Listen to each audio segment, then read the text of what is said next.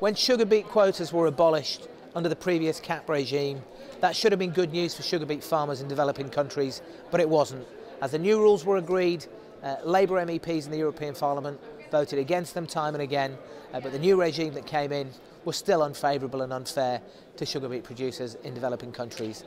The Commission did agree a package which was supposed to level the playing field to soften the blow a bit, but again, it didn't. Again, Labour MPs have been lobbying the Commission.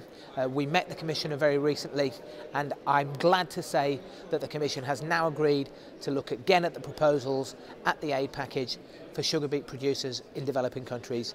It's not as good as it should be, but at least now, under pressure from Labour MPs, hopefully it will begin to get a little bit better.